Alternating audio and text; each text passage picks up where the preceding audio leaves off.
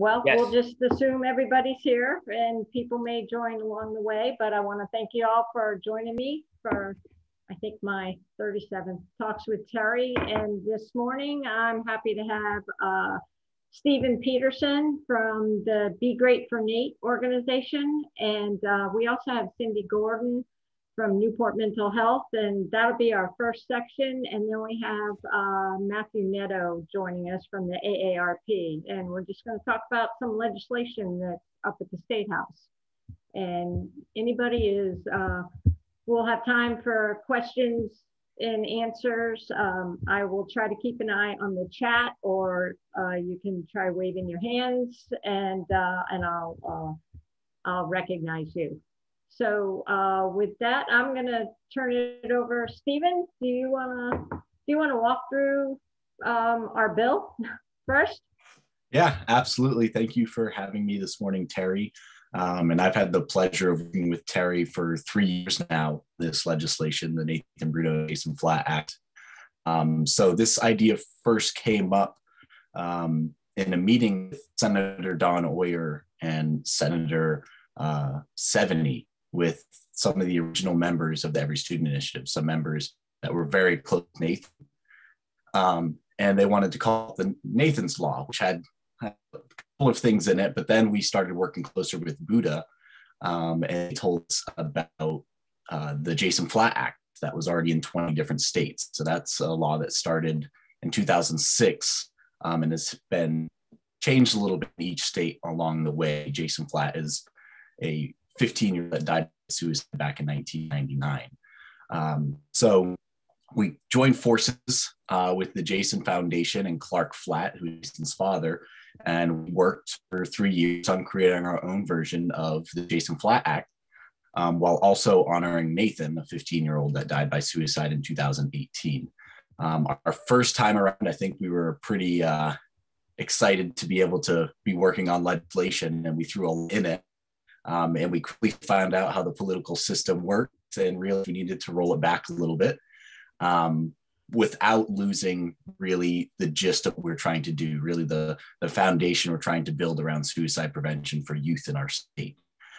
So without further ado, the bill itself requires suicide prevention training for all public school personnel. That includes all teachers, administrators, counseling staff, custodial staff, the contracted lunch service, volunteer coaches, anyone that's going to be interacting with a youth needs to be trained in suicide prevention. That is what every state has been doing recently with the Jason Flatt Act. There is no fiscal note attached to this bill. Of the 20 states that have already passed it, only one of them had a fiscal note. That was California, because in California, every bill needs a fiscal note, even if it's $1. So our bill has a fiscal note, and there'll be easy ways around having to pay for training either. So I've actually spoken with Jamie Hain at Newport Mental Health. They offer free suicide prevention trainings to school, or we offer free suicide prevention trainings to schools. We provide free suicide prevention trainings. The American Foundation of Suicide Prevention offers free suicide prevention trainings as well. The students assistance counselors offer free suicide prevention training. So there's a lot of trainings out there that could be implemented into schools pretty easily. I know some schools already have staff through PR, question, persuade, refer, and that's one of the biggest and well-recognized suicide prevention trainings around the world. So that part is all about the teachers get trained every single year. So it's important that they're remembering this information and are reminded of it every single year. And one of the pushbacks we got was, will this just add for teachers? And the is no, it's going to equip them with the knowledge they need to then refer students to the people that need to be referred to. And that's the school social emotional support staff. The second part of the bill in terms of training is all students grades 6 through 12 have to do suicide prevention training every year as well. And that's another one that's kind of already built into the curriculum in the state. So student assistance counselors off giving Saver Souls, it's the SOS suicide prevention training. that can be taught to health teachers that can then be given into the health class. That's another free resources that schools will be able to use. That curriculum will also be developed by the Department of Education, which brings us to the second half of the bill, which the second half of the bill states that the Department of Education must create a model policy that deals with suicide prevention, intervention, and postvention. So the Department of Education will be responsible for creating that entire perimeter, that schools then have to keep that minimum or go beyond that minimum when developing their own policies around suicide prevention, intervention, and postvention. One thing that's a little bit different than about our postvention definition in our law, it also mandates that students that have had suicidal ideation attempts, they must be followed up with by the school as well. I'm really excited to get a recent email from Lee Raposa, Senator Sevedy shared with myself, Representative Courtfriend, about what Students Assistance is doing to put into place kind of policy where, like the dream model policy we're already seeing. So I'm excited to hear more from Lee Raposa soon about that is and how schools can utilize that free resource as well. But that's really the Nathan Bruno and Jason Flatt Act in a nutshell. We just got through this committee yesterday and got voted through, and we're expecting the full Senate to vote on it Tuesday night. So that's exciting. It looks like probably next week or after spring break will be heard at the House committee, and hopefully we have the same process. And by June, Governor McKee signing it into law. So yes, we're hoping that we have a hearing on the House bill on the 14th, but I won't know that for absolute certain until the agenda comes out on Friday. So if anybody's interested in following along, and thank you, Steven. Thank you for your work on this and for the great explanation. This bill is H5353. And if you all want to follow along, and hopefully we'll have a successful hearing on Wednesday. And the education, that'll be on the Education Committee, and they typically have been meeting around either 2 or 3 o'clock in the afternoon. And I feel like it's a really timely topic too, since we've recently seen in the press that we've had 3 people jump from the bridge. I'm sure there's other forms of suicide, but when that happens, obviously it brings everybody's attention to the issue. Cindy, are you familiar? Would you like to join in or add anything to the conversation this morning? Everything sounds great. I mean, this bill is really impressive.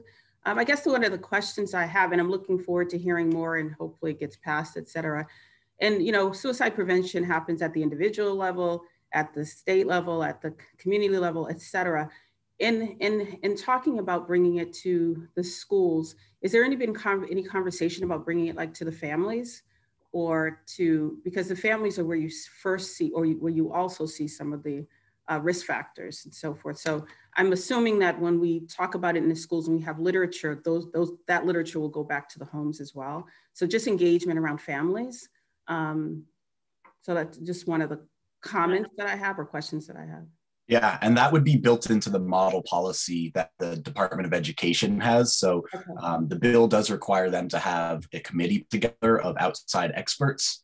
Okay. So when determining those things, I'm hopeful that new health will end up on that committee. I can't say for sure because that's a call to the Department of Education. So really, once this law passes, the lobbying just begins, because there'll be some fights to making sure that proper trainings are the ones being offered, and that model policy really is up to snuff. Because like you said, suicide, it's a systematic thing that if teachers and the students know about prevention, but they're going home and there's no support for prevention, then it's not any use. Yeah. And just to add too, it's just that, Newport Mental Health, as Jamie has said, and as, Dan has been involved in, like, we're here for you. We'll do whatever is asked and whatever is needed, because it's such an important issue. Yeah. I know we have a Newport School Committee person here, and we have a Middletown administrator. Do you all have any comments or questions of how you would see this, how you would be able to accommodate this, even though the, good morning. I think perhaps some summer training or PD sessions for us to kind of dive really deep into this so that way we can start the school year next year. Some sort of idea or legwork on what we'd like to do would be great. Unfortunately, I'm speaking from the high school level, we are extremely busy right now because we are at the tail beginning of state testing.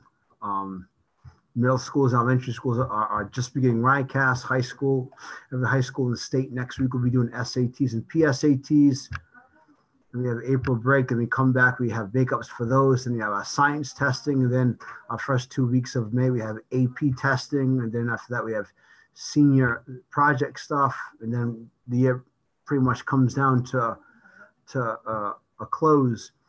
But it's good discussion to have beginning now up through the summer of planning on how we can map this out, and then potentially begin the school year with some activities that perhaps perhaps our support group can use, but perhaps also have some lighter activities. What I mean by lighter, because I guess the biggest fear is, because I'm a big restorative practices advocate.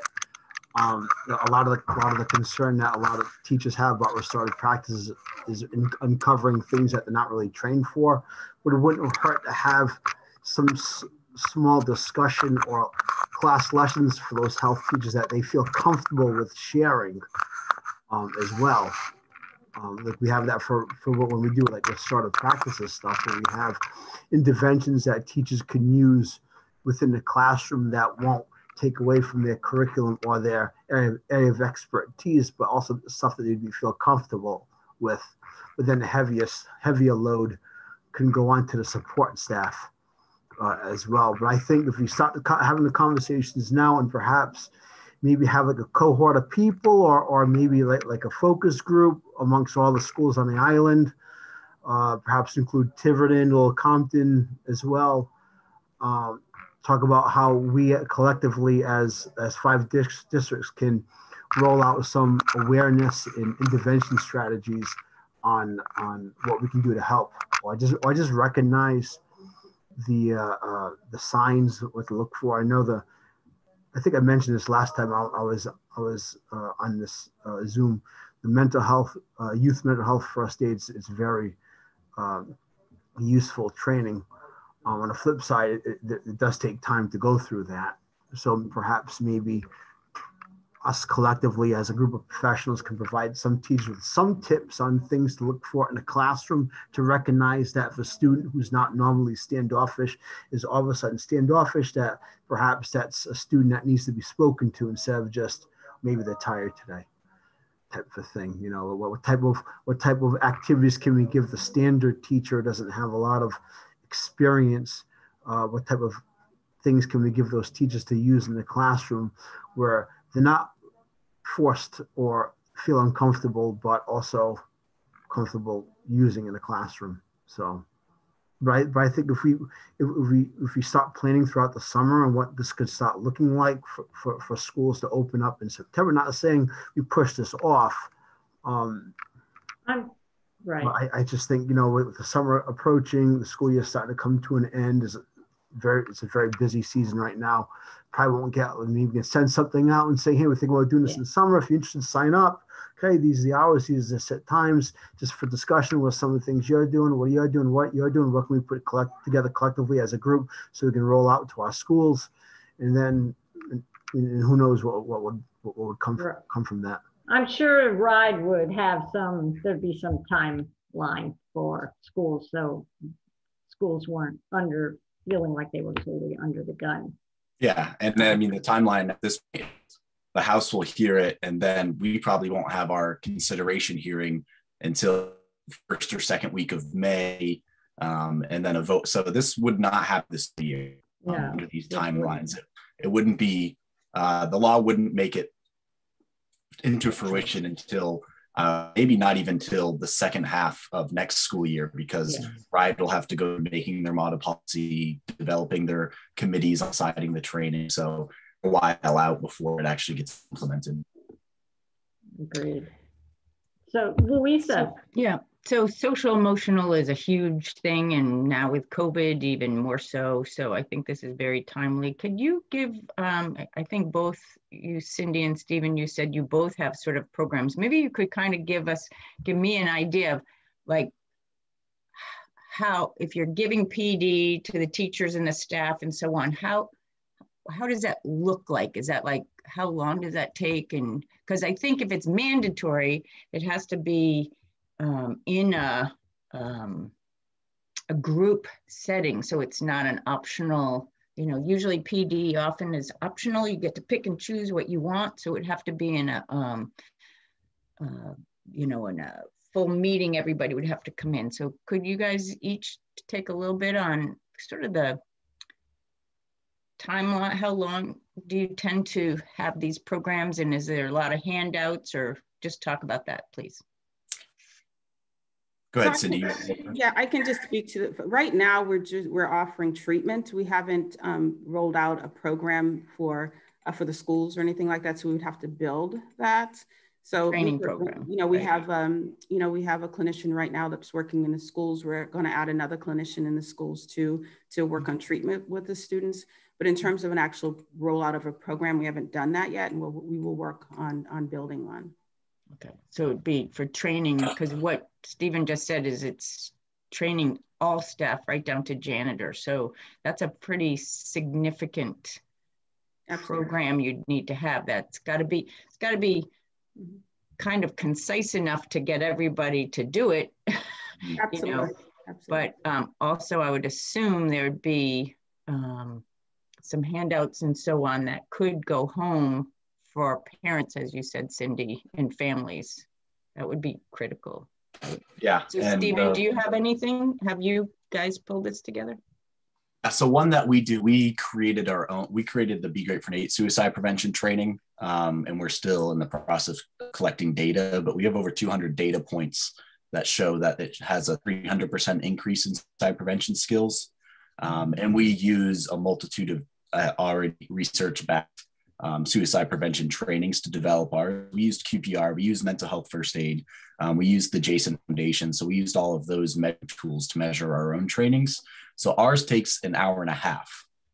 We just gave it to over 50 parents at St. Barnabas Church because they've built in prevention training into their CCD curriculum. So all 7th and 8th grade students have to go through it. So we just gave it to, I think, 8 kids there plus 40 parents.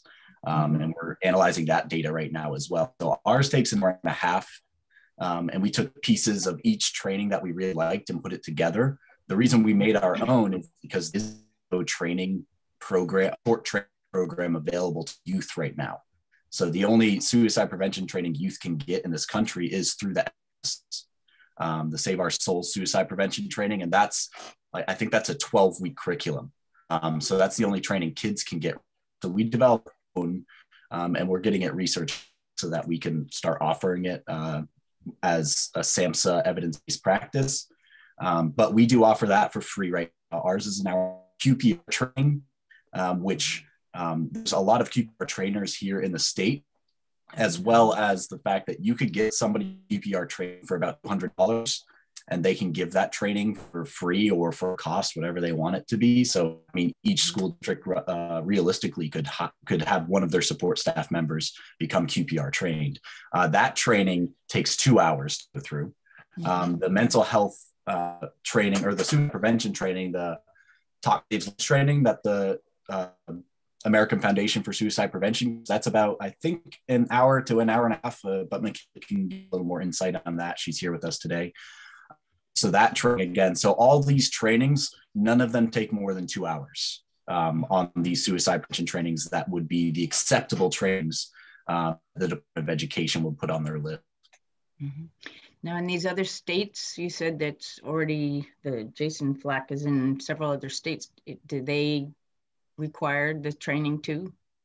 Correct. So some of them do it every year. Some of them do it every other year. So each state is a little bit different, but they all require the training too. The Jason Foundation is also offered to give free training, but the issue with that is our bill specifically states that it's in-person instruction, but they offer self-guided instruction on suicide prevention.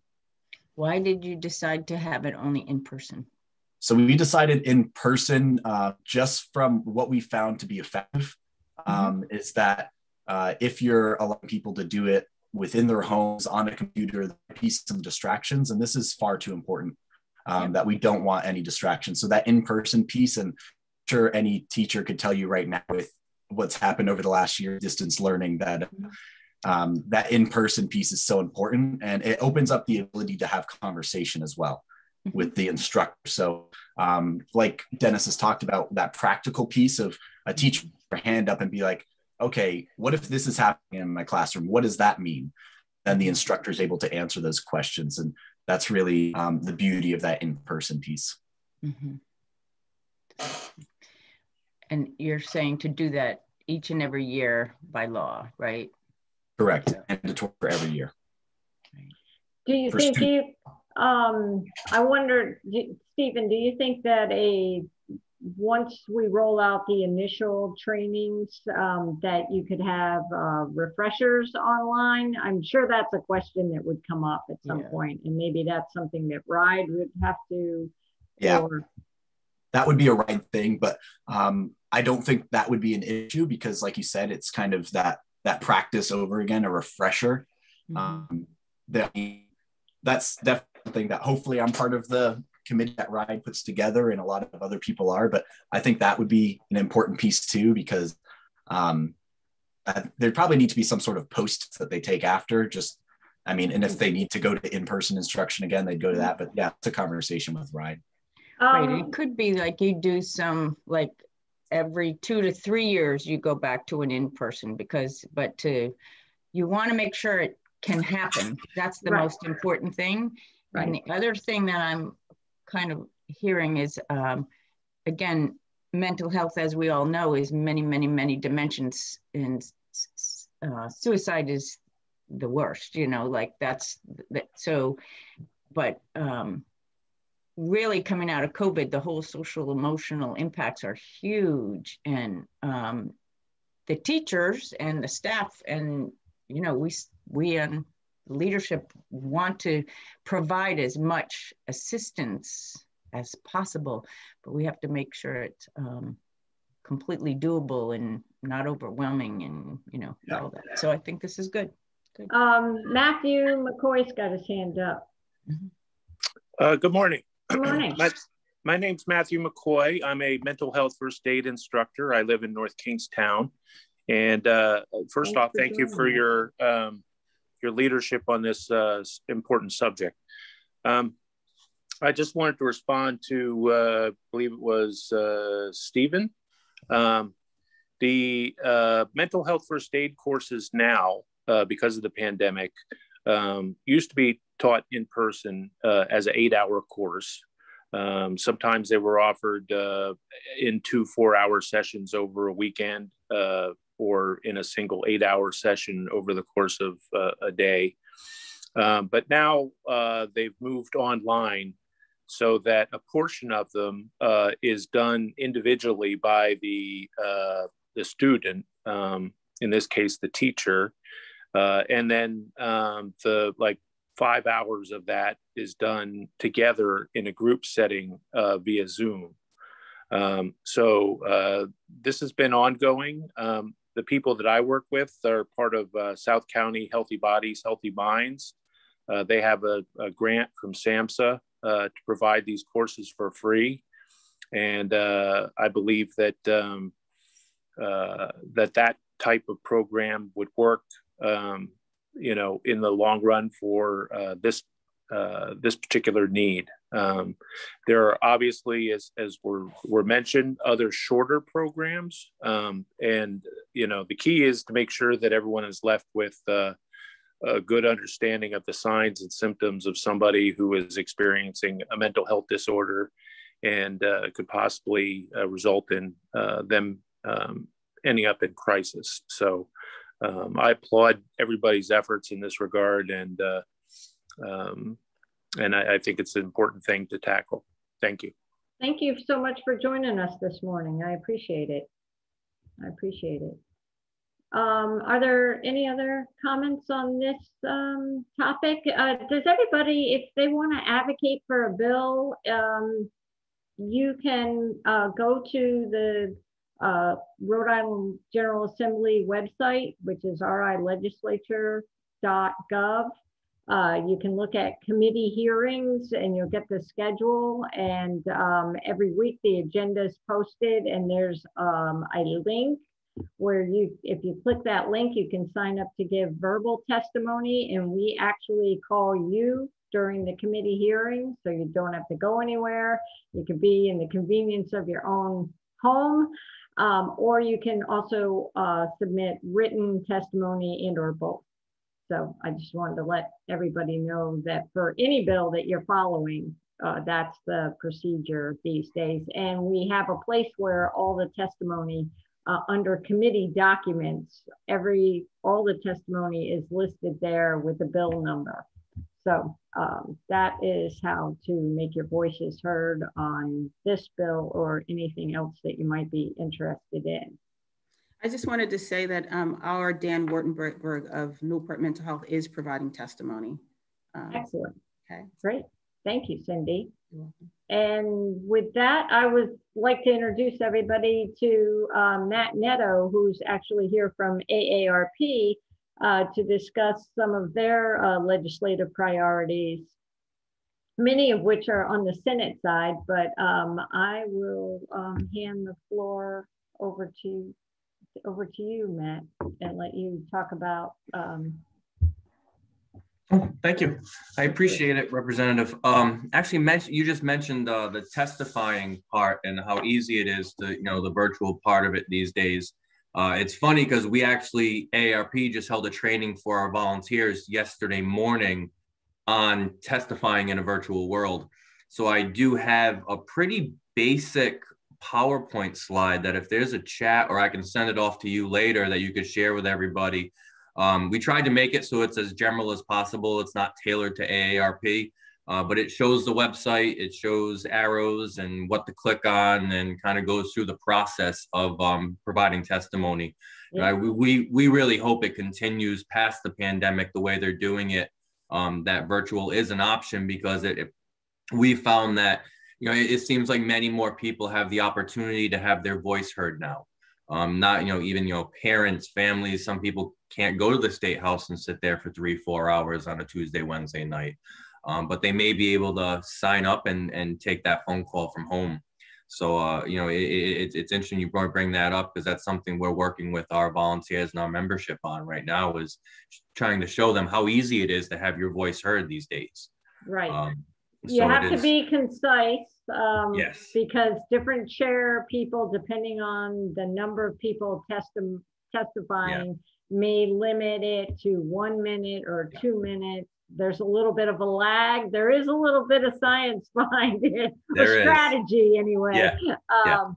Because there's a lag. Turn down your device before you answer the phone, because the committee can hear all that background noise, and then we can't hear you speaking. See, Tia, I was just telling Tia about that. Yes, you got to find another room to talk in, or make sure you shut your computer or turn the meeting off. That's right. That's right. And there'll be a lag, so it's a little disconcerting, because they'll be calling you and you're listening to the meeting at one point, but the actual meeting is about 30 seconds ahead of that. So, then you'll hang up the phone and you still hear yourself speaking. Yes, it's a little weird. It's a little strange. Well, thank you for allowing me to come back today and speak with you all. In 2019, my predecessor, John DiTomaso, had started a lot of work on lowering the cost of prescription drugs here in Rhode Island. He began working with many different reps, with policymakers in our national office, to really craft these bills And we had it going. Last year, we had it up and running, and all, the 8 bills were introduced, and we had companion bills ready to go. And then the pandemic hit and everything got put on hold. So this year, I just came on board in November. And I must say, most of my first few months have been related to coronavirus and a lot of work surrounding that. But we were very pleased to see that many of the representatives that had introduced these bills on prescription drugs last year were willing and able to introduce them once again this year.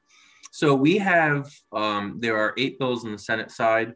There are 5 or 6 on the House side. We're trying to get as many companion bills introduced as possible. And the reason we're doing this is, let's take one example. So, I used to work for the American Diabetes Association. So it's something that's very close to my heart. I know a lot about it. And I know there's a major issue with the cost of insulin. One of our bills works with capping the monthly cost of insulin. One drug example is Lantus. In 2012, the cost of Lantus for an annually average was $2,907.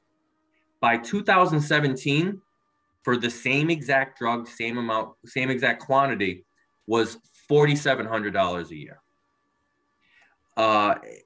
As many as in 2016, AARP ran a poll in Rhode Island, and as many as 25% of people that responded admitted that they had actively had to make decisions on whether to buy the prescriptions they were prescribed or pay their rent or pay for food for their family.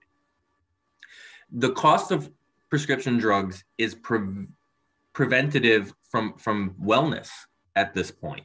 It's making people make impossible decisions on whether they should eat, keep a roof over their head, or take the drugs that are going to keep them healthy and well. Just yesterday, I mentioned the call that we had for training.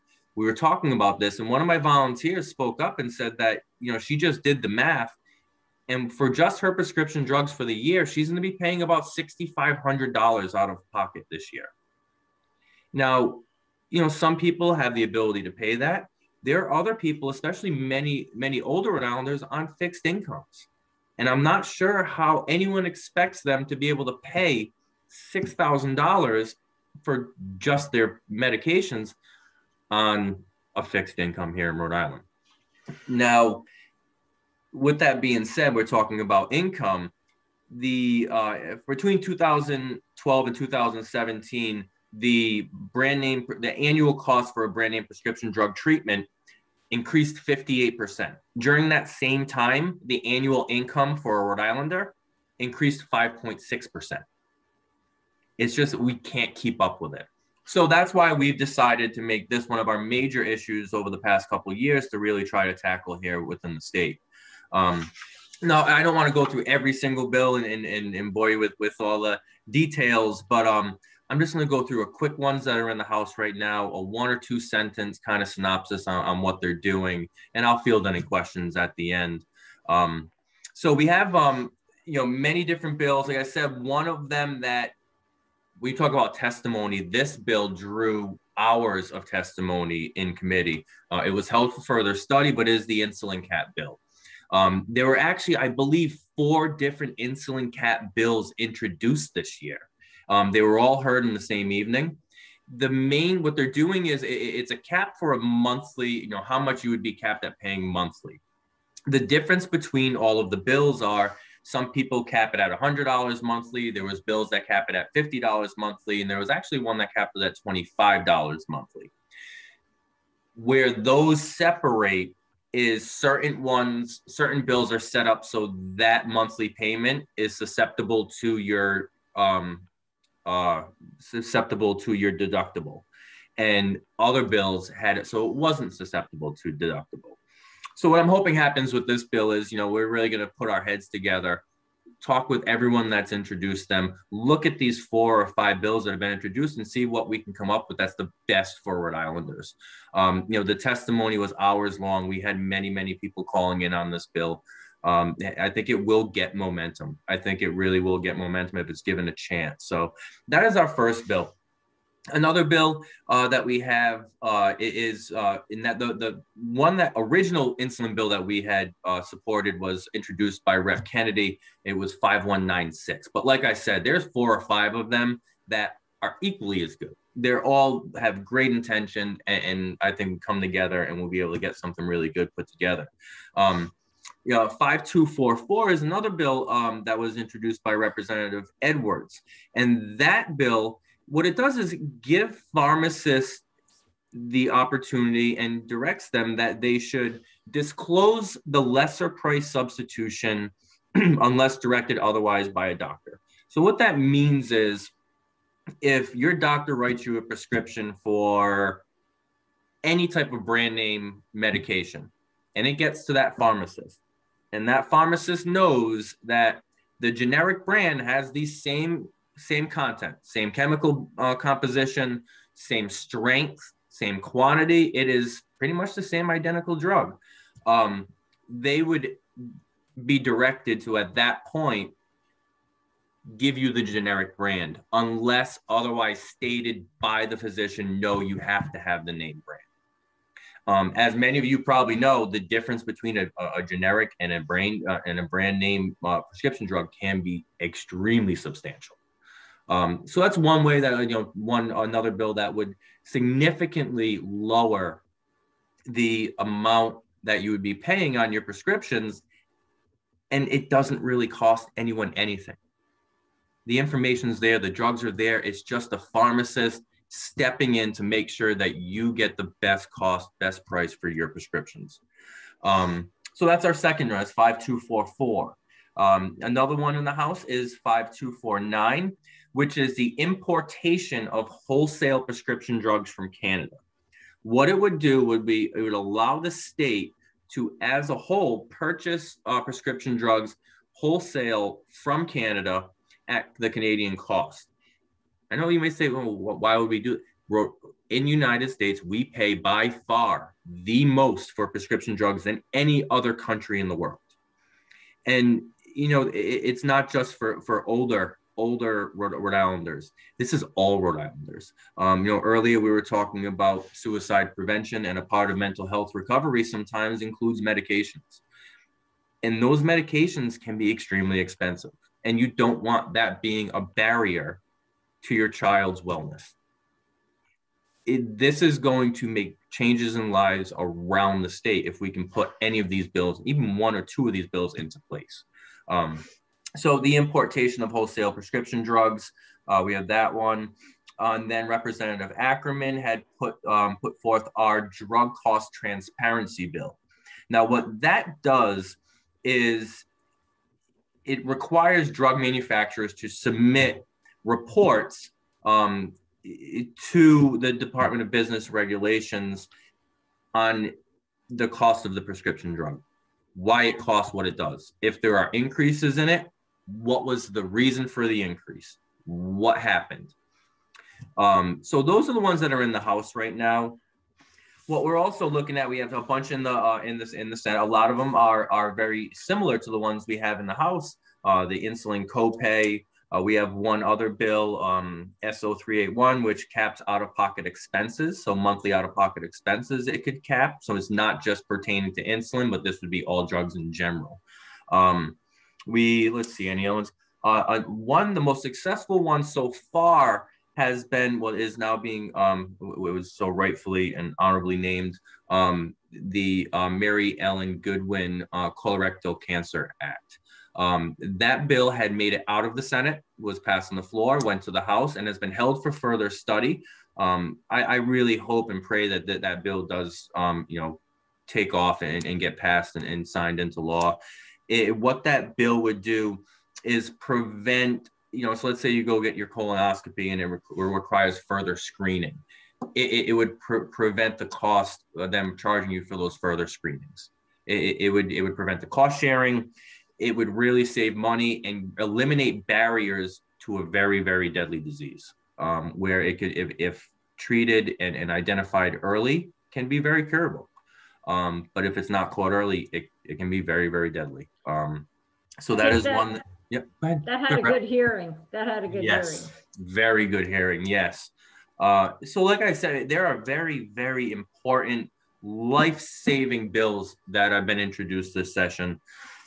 We are looking forward to working with anyone willing to work with us to help get these passed. If you have any more information, if you have any questions about any of these bills specifically, you can reach out to me, either ask a question now or after the meeting if you want to talk about anything specific. But that's pretty much what we're doing right now. Luckily we have a little bit of a chance to start working on this stuff. For months we were working on the vaccine and age prioritization for the vaccine, which we were very happy that the state decided to do. And now we are number 2 in the country at having people 65 and older vaccinated. It's well over 70%. So we got that under control, and we're moving on to things that are going to affect us year after year, which we hope the pandemic goes away very shortly with the vaccine, but prescription drug costs won't go away unless we do something.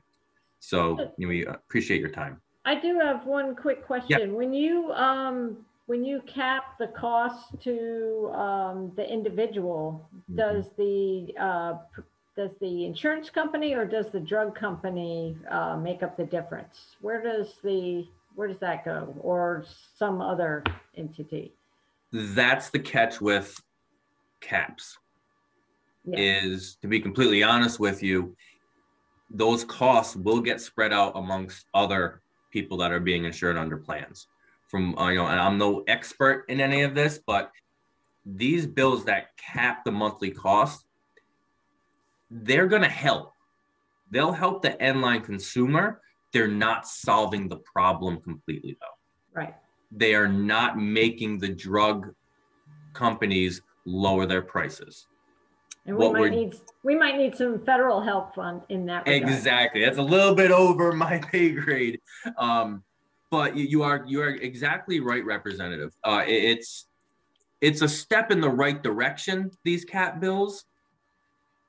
But to completely fix this problem, it would take complete reform of the drug manufacturers and the way that they price and the scaling of that. So you are definitely right. Like I said, this is not the perfect situation, but it is something that would give a lot of relief to a lot of families. It may increase the cost of other people that don't need those prescriptions.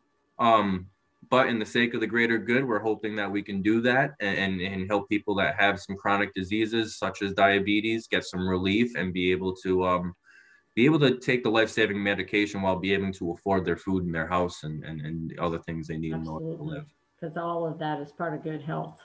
Yes, definitely. And just as important to our good health with diabetes is mental health. So I want to thank you all for your work on mental health and everyone that's in here today, coming from someone whose oldest friend took an intentional overdose and committed suicide about 4 years after high school.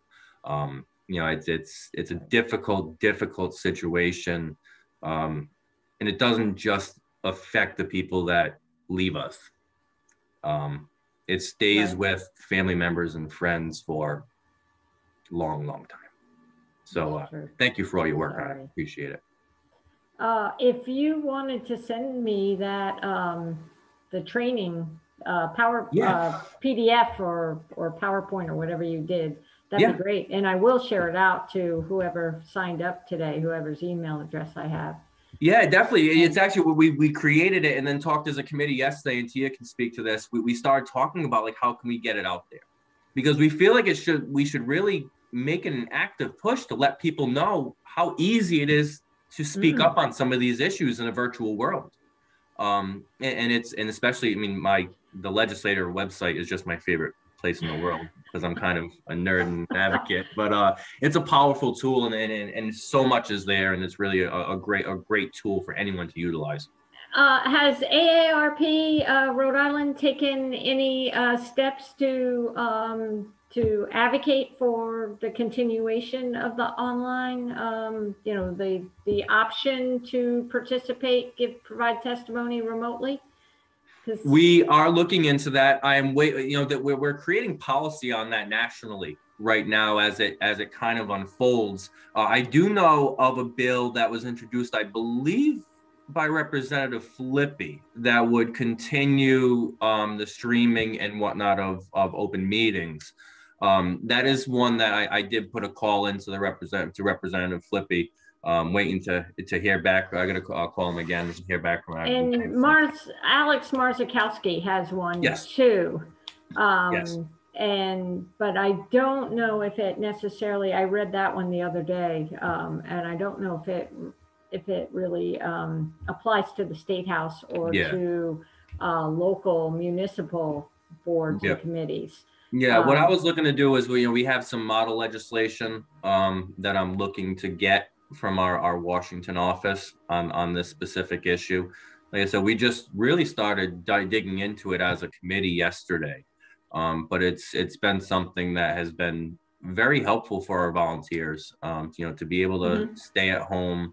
And we did include a 1 page on the PowerPoint on the tips and tricks of providing testimony, because there are certain things like print your testimony out, because you don't want to be, if you wrote it down and it's on your computer, you don't want your screensaver covering it up in the middle of talking, because then you panic. Right. So we've learned the hard way a few times. So I will definitely get that over to you. I thank you for helping us get it out there. And I'd be willing to work with you on that issue, because I think it's important. Perfect, great.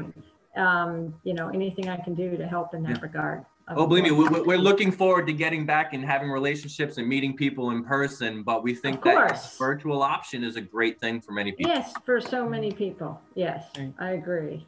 Terri, yes? I have a quick question. Sure. Yeah, I know I have heard Joe Biden, our president, talk about this prescription drug thing that he wants to do at a federal level and from 60 and up. I even heard him say instead of even 65 and up. Is that, I'm sure AARP is involved in that movement. So you're doing local state actions while that's going on at the federal level. I'm just curious. Yes. So we have a team in Washington that works on, the federal side of these issues, while we have offices in all 53 states, actually, because we're in Puerto Rico and some of the islands, that we work on local. So what we do is we have weekly calls with all of us, where we'll give updates on kind of what's happening on the national side, where they're at that week. And then we can, feed back to what's happening locally and find whether it's appropriate for our, whether we should step in to talk to our federal delegation at any certain point to push some of these national initiatives. Another thing we're looking at too is Governor Lamont from Connecticut and Governor Massachusetts, they just... Baker. They just announced earlier this week they're working on prescription drug affordability bills statewide. So they partnered up those two on a specific bill. I don't know much about it. I got to read into it, but I believe it is they would like to prevent drug companies from increasing the cost of drugs on more than 2% on an annual basis. So there wouldn't be any huge incremental jump. I haven't read the legislation. I don't know much about it. I just read the article in the newspaper, but it's something that we're going to look into. So it's a hot button issue, and it's something that many states are tackling right now. And it is very important. And luckily, we have many people that are fighting for it here in Rhode Island. And, we're hoping that we can, even a couple of these, packages that we have, even a couple of them get in, it's going to help a lot of people. Great. Thank you. Thank you for that, for the overview. Thank you for the question, Louisa. Tia, did you, we're happy to have you this morning. Did you have anything to add? Tia, I'm sorry. Yesterday in training, we named Tia the captain. So her name on her screen is if Captain. You don't know, that's a big joke. This is my husband. And I say, you're not a captain, you're retired, and you're a commander. But anyway. But you're the captain. You have no idea how busy Matt is. I'm telling you, 24 hours a day, I would think. And Terri, thank you so much. Actually, I have an NEA Zoom coming up in 5 minutes. Okay. So well, with that, thank you, Nat. I'll talk to you. I'll just thank everybody for joining us this morning, and I have a, if anybody's interested, I'll be joining Congressman Cicilline will be joining me Sunday evening at 6 o'clock. So I have some press out on it, and if anybody's interested, I can send you the link to register. So I thank you all for joining us for the conversation. We did record this, so I'll be putting it on YouTube, and I wish you all a good day, and hope to see you again soon. Thank you, Thank Terri. you. Thank you, everyone. All right, take care. Bye-bye. Have a great day. It wasn't too bad. No, you were great. You were great.